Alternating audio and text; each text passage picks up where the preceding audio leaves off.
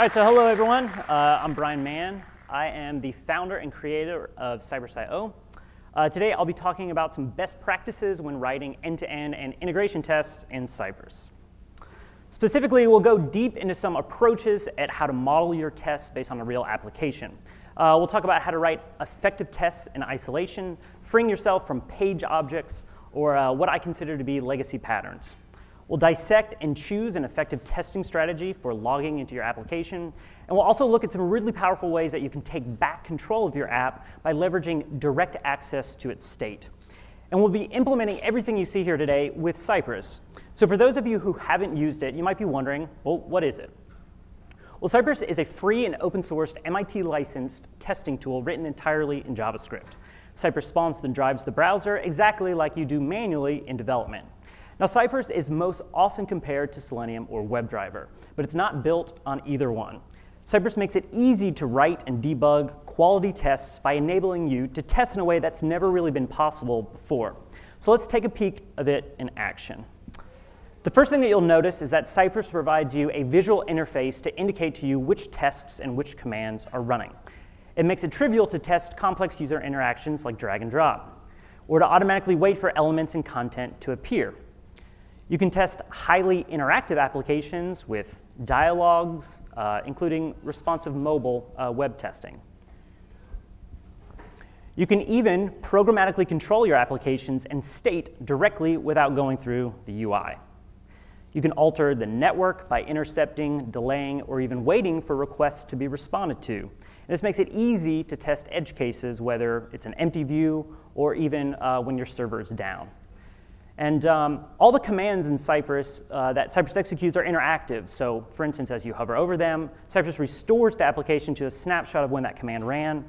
Action commands indicate the hitbox of the coordinates where an event took place. And even clicking on a command will restore the UI to that moment in time and output important debugging information to your console and dev tools. All right.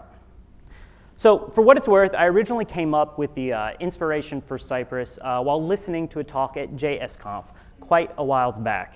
And that was the first commit, and today we've had over 11,000 of them. And exactly 1,222 days after my initial commit, we finally released our public beta late last year. Now, to demonstrate the best practices in these slides, we're going to be using a real-world application that stresses our tests the way that real apps that you're building do. So for the remainder of this talk, we'll use a sophisticated example app called Conduit. Conduit is a Medium.com clone built with React and Express. It's got a full-blown authentication layer backed by MongoDB, enabling you to create users and log in. We can see a global list of articles. We can filter them by tag. We can favorite articles, which increment the count. You can see article details. You can add comments. You can also delete those worthless comments. And we can also see author details, favorite articles, and create new article posts. And there's more than this app does, but this gives you a pretty good overview, right? All right, so to kick off our tests, let's go through an exercise together of breaking them down and deciding how we should organize them. So Conduit, this app, accepts both anonymous and authenticated users, and the header's behavior is different based on the state.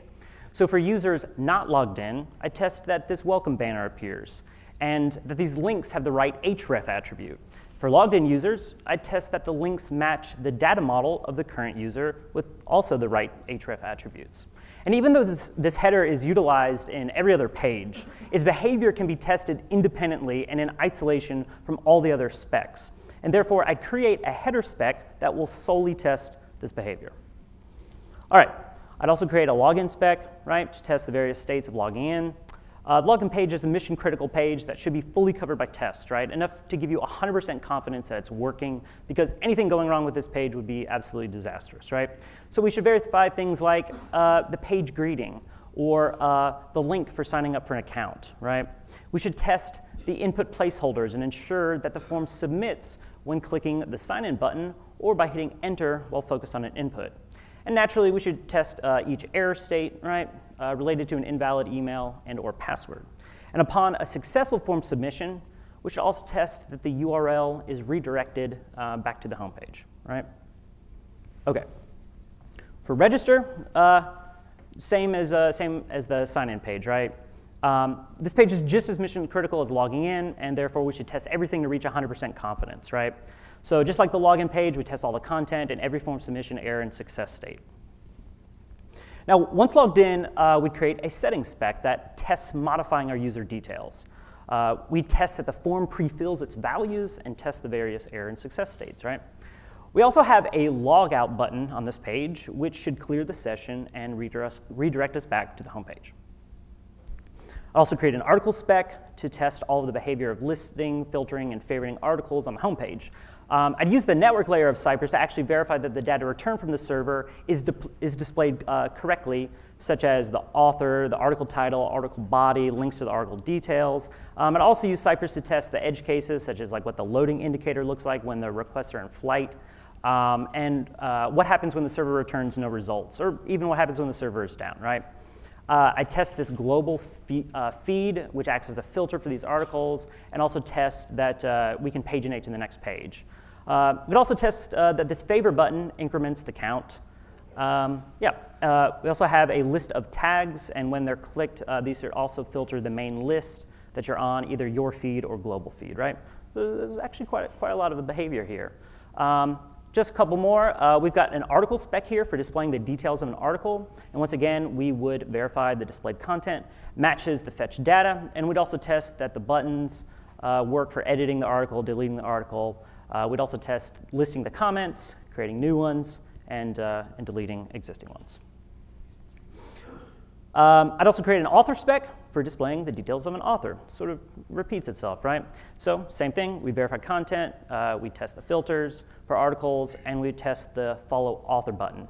Now, we also have what appears to be a bug because the developers of Conduit didn't use Cypress to test their app while they were building it, and so we're logged in as Joe, not Caitlin, so probably editing the profile for Caitlin shouldn't exist. All right, last but not least, I'd have a new article spec dedicated to creating new articles. We test that it sends the right payload to the server and generates a new record in the database if we had chosen not to stub out the network. Okay, great. So here's what our specs would look like in Cypress, right? Each spec is focused around an individual page, and this provides us a structure to test each spec in isolation from the others. I'd probably take this one step further and additionally organize my specs in folders that group the primary data model objects between the pages, right? So user has login, register settings, articles has the list, creating a new one, and then the individual article details. Now the odd spec out here is header.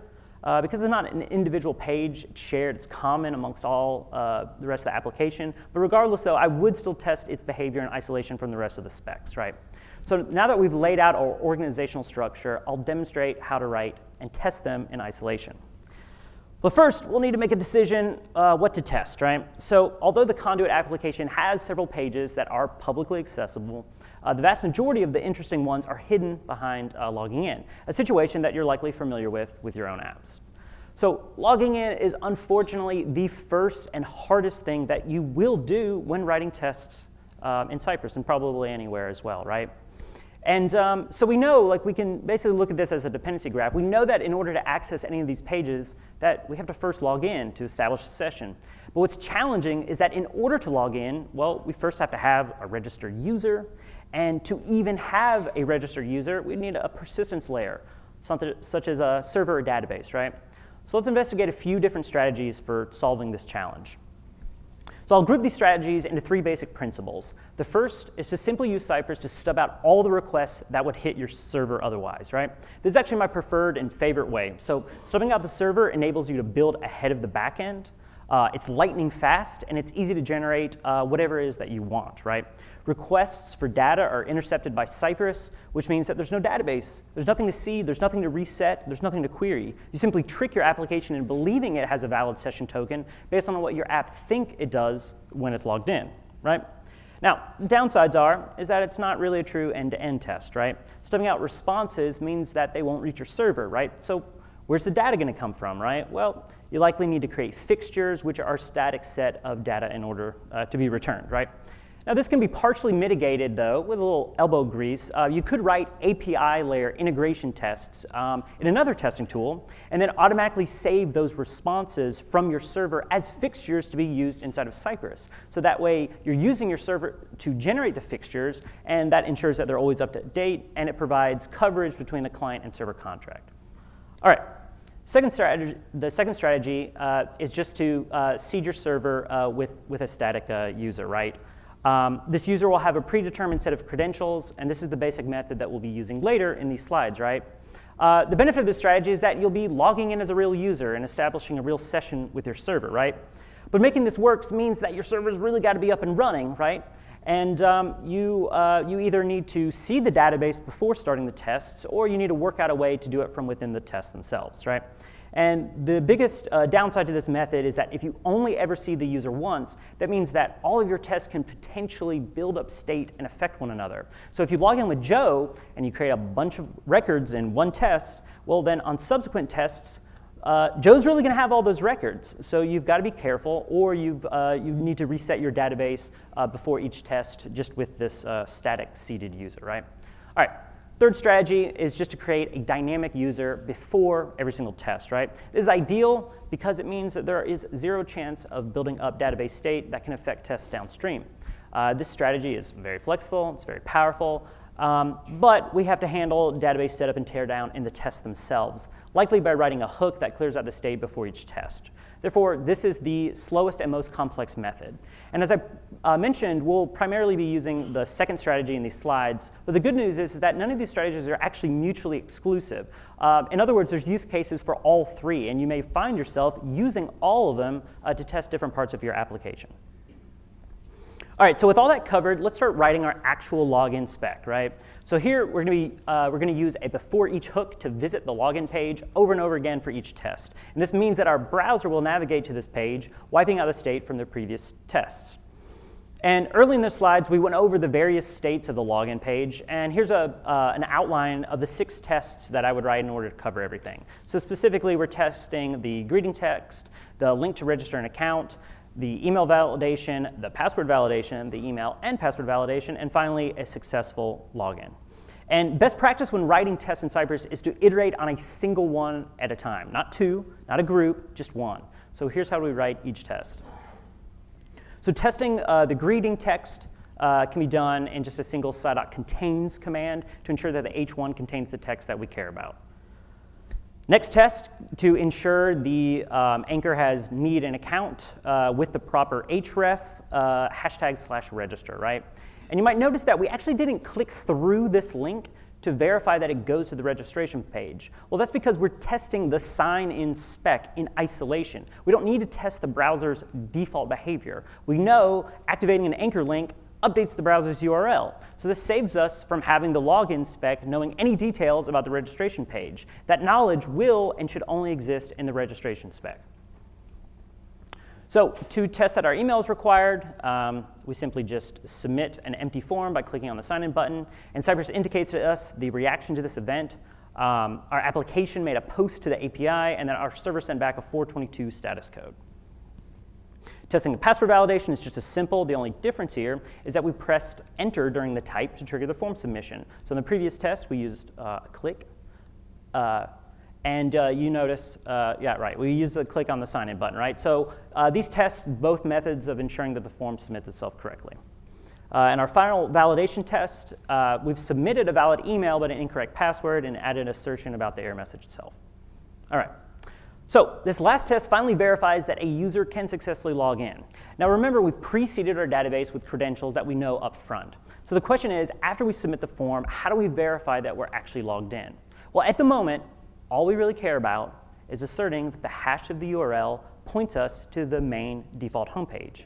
And just like in our previous test, we don't add assertions about the homepage because we're the login spec. That's not our responsibility. We'll leave that for the homepage, which is the article spec. And it's worth noting, another cool thing that Cypress does to indicate to us when there are page events, right? So such as the URL changing. And this is the snapshot that Cypress captured the moment that our application updated the URL. And you can see the home page is loading. And here's just a movie of all the tests running, right? So we can use the UI to restart all the tests. We'll expand the first test, and notice that Cypress restores the DOM to what it looked like when this command finished. Some commands like click even take snapshots before and after they resolve. We can also open the successful login test and inspect some of the network requests that logged out. We take snapshots when the request is sent, another one when the response is returned. So we can see the UI populating when the data comes back from the server, right? It's pretty cool. All right, so with our login spec complete, we can assume now that we have 100% confidence it's working correctly. And we can move on to our next spec, the user profile settings. If you remember, the user settings page allows us to modify details about the current logged in user. And we'll start our settings spec by structuring it just like the login, by visiting the settings before each test, right? Now the problem here, though, is that we won't be logged in yet, because Cypress automatically clears things like the cache, the cookies, and local storage before each test, right? But it does so on purpose to not prevent building up state between your tests, right? So in order to access this page, we need to log in first. And let's explore how we'd make that happen. Since we've already written the login steps, we know exactly what's needed, right? We need to visit the login page, fill out the form, wait for a URL to match the home page, right? So hey, why couldn't we just paste this code into the settings spec, right? I mean, that'll work, but it's not a great idea, right? Why? So, I mean, we'd be duplicating our code, we'd be potentially introducing some brittle selectors, and the settings page doesn't know anything about the sign-in, right? And it shouldn't be affected by it if it changes. So really, what's needed? Well, we've already identified that logging in is a core dependency that every authenticated page will need to do. So we need to create some sort of abstraction that's reusable and is decoupled from needing to know the implementation details of logging in. In this case, the best approach would just be to create a custom command called login, because this command is going to be needed by every other spec. So let's take a look at creating this in Cypress. Now, when you initially added your project to Cypress, we scaffolded out a suggested folder structure for you, and we seeded an index.js support file here. The support file is special in that it's bundled separately from your spec files, and it's always served to the browser first. So that means anything that you put in there will be evaluated before any of your spec code runs. And this is the perfect place to put global configuration or custom commands that alter the way that Cypress behaves. Now, we understand that Cypress can sometimes feel a bit magical, and that's both a blessing and a curse. And although this is documented, we've seen many users fail to understand how spec and support files interact with each other. Well, guess what? I mean, this is it. There's really not much to see. When you go to run a spec, we simply process the support file and serve it before your spec code, right? So this is why the browser evaluates it first. I mean, that's it. Everything else follows the normal rules that you're already accustomed to. So for instance, if we open the support/index.js file in our text editor and we strip out all the comments, you'll see it only has one line to basically just import commands.js. So writing code in your spec or support files is no different than how you're currently writing modern JavaScript apps with React or Angular or whatever framework, right? So just like with your app code, all of your test code gets pre-processed and bundled up in order to be served to the browser. So the commands file is a great place to put our new custom login command. And so all we've done here is copy and paste the steps that we used earlier to log in. And now we can come back to our settings spec and complete our first test here. We can, we first log in and then visit the settings page before each test, and then we just ensure that the H1 contains the greeting text that we expect to be there, right? So when we run this test, as we expected, it works. It's green. So I guess we're all good, right? Time to move on. Well, not so fast. So there's a few things that concern me about this test. Currently, our site.login command is written like a macro, right? Like all it really does is execute 7 other Cypress commands, right? And this is what bothers me, because these 7 commands represent most of the steps for this test, and they create a lot of noise from the side effects of the application, such as network requests and URL changes, right? And down below it, our real test only issued 2 commands. And the goal here is to only test the settings page. So that means by introducing the login page, we have failed to test it in isolation. And the problem with this custom site.login command is because we've already independently tested the login steps in isolation, we're already at 100% confidence that they work. Repeating them in other steps adds 0% more confidence. It's like just repetitive login steps are all downside, and there's absolutely no upside to use them whatsoever, right? And the other thing that bothers me is the duration of this test, 1.15 seconds, right? Now, initially you may think, I'm crazy, that sounds super fast, but logging in accounted for the majority of the work that we did in this test. And 1.15 seconds is, at the moment, an adequately fast feedback loop, right? But this relatively simple application is running on localhost, and it's much more performant than the majority of your applications out there due to its simplicity, right? And I mean, how many of your production or even development apps actually log in 1 second? In the real world, it's not unreasonable to wait 3 to 5 seconds just to log in, right? And if you're coming from Selenium, though, taking 3 to 5 seconds would probably be a dream. But Cypress is a very, very different tool with a very different use case, right? The most effective workflow that we find is building and testing your app through Cypress all at the same time, right? So meaning you use your tests to literally iteratively work on and write your features, to drive the development step by step. You just write partial tests that are incomplete while you're working on the feature until you know what you want and you complete the test, right? And once you get into that flow, you'll be working in that mode every day, right? So it's not unusual when you're doing that to run hundreds of tests locally per day per developer who's implementing it. And those extra 3 to 5 seconds that come before every single test means that on every single code change in your test code or your app code, every single iteration will add those 3 to 5 seconds. And the goal is to reduce the test feedback loop to an absolute bare minimum and squeeze out every wasted second that's not necessary so you can respond and develop as fast as possible, right? And since logging in is literally the cornerstone of what every single app and every single test will do, we need to optimize it. And we only need to optimize it once, and then we'll reap all the reward. So let's see how we can actually log in without using the UI. And in order to do that, let's dissect how logging in actually works in our example application. So step 1 is that our login page has a form submit event handler already wired up. When that fires, step 2 is then to read off the form values for email and password. Step 3 is then to make a post request to this URL for our API server along with this JSON payload, the body. Now, upon successfully validating the request body, the server would, step 4 is for the API server to send back a JSON response payload of the user. And our application code then extracts the token out of the payload and saves it to local storage. And it also adds this token to all request headers so that the API server can authenticate subsequent requests coming from our application. Now, setting the token into local storage is similar to how browser cookies work. It's state that persists even after opening and closing the browser. And what this means is that when our application is closed and reopened, it has to have some way of getting this token and setting it back on the request headers again. So step 5 is that when our application first loads, it checks to see if the token is already in local storage. And if it is, it goes ahead and sets it on the request agent. So this mechanism right here, it acts as a seam that we can tap into. This is literally the integration point between the application's logic and the browser state. And this is what we can directly manipulate to cause the desired effect of logging in without ever touching the UI.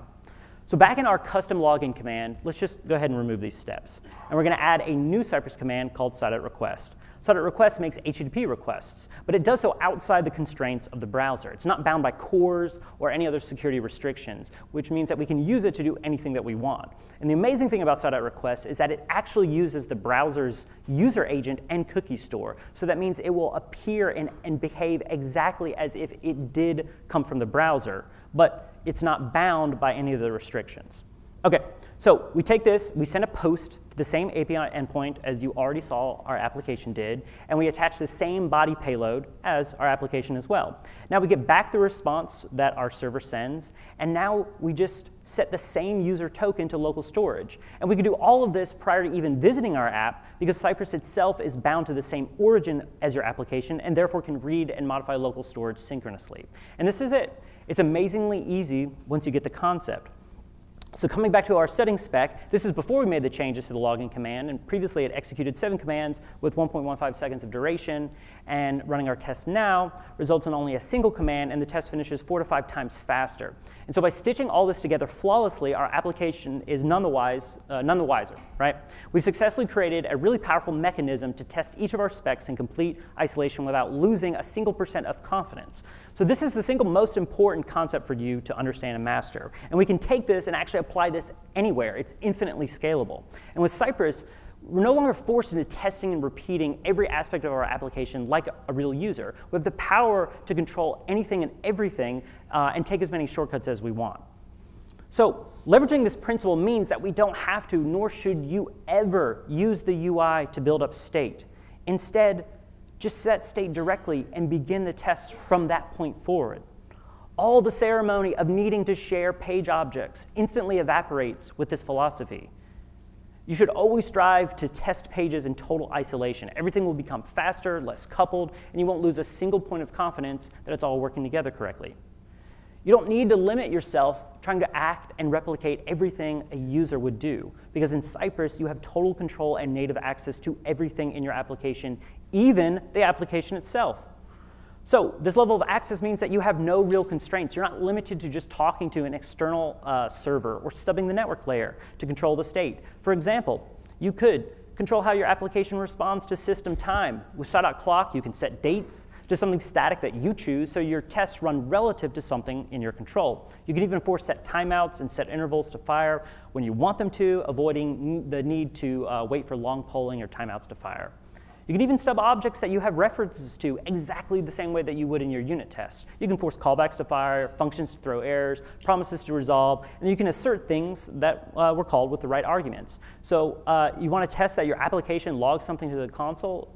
Easy, just stub console.log like any other method, right? And the coolest thing we can do is we can actually utilize our application state and stores directly to dispatch events and force it to respond programmatically. And this enables you to instantly take control and place your application exactly where you want it. So here's an example. This is in our conduit example application. And by exposing our Redux store when we're running tests in Cypress, we can now directly interact with this object and programmatically control it. So back in our settings spec, we get direct access to the store. So we can get direct access to it and actually dispatch the logout message, right? And then we simply just assert that the login token set in local storage has been nuked by our application logging out of the current user. All right, so by following these best practices, you'll set yourself up for success by avoiding the common problems that traditionally plague end-to-end tests. Hopefully you'll give Cypress a go, and if you haven't, we've written tons of docs, guides, and recipes to help you get started along with creating 9 tutorial videos that show it in action, right?